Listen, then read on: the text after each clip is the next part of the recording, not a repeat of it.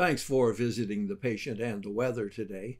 I'm meteorologist Al Peterlin, and we use proprietary weather maps to highlight those areas where weather change could trigger migraine, headache, mood, or pain.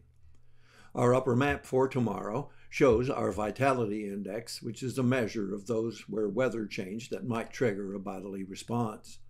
Our lower map shows pressure change, the weather parameter most often associated with migraine.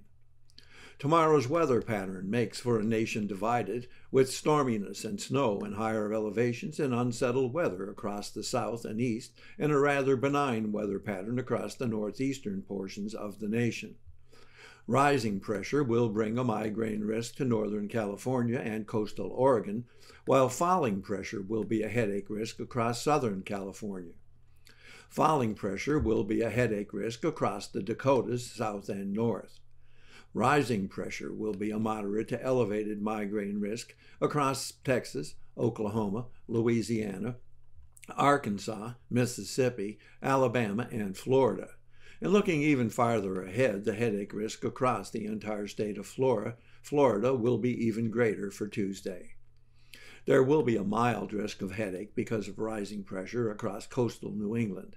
And finally, there still will be a moderate to high level of winter pollen across Southern California, Central Florida, and much of Central and Eastern Texas into Louisiana for those with allergies.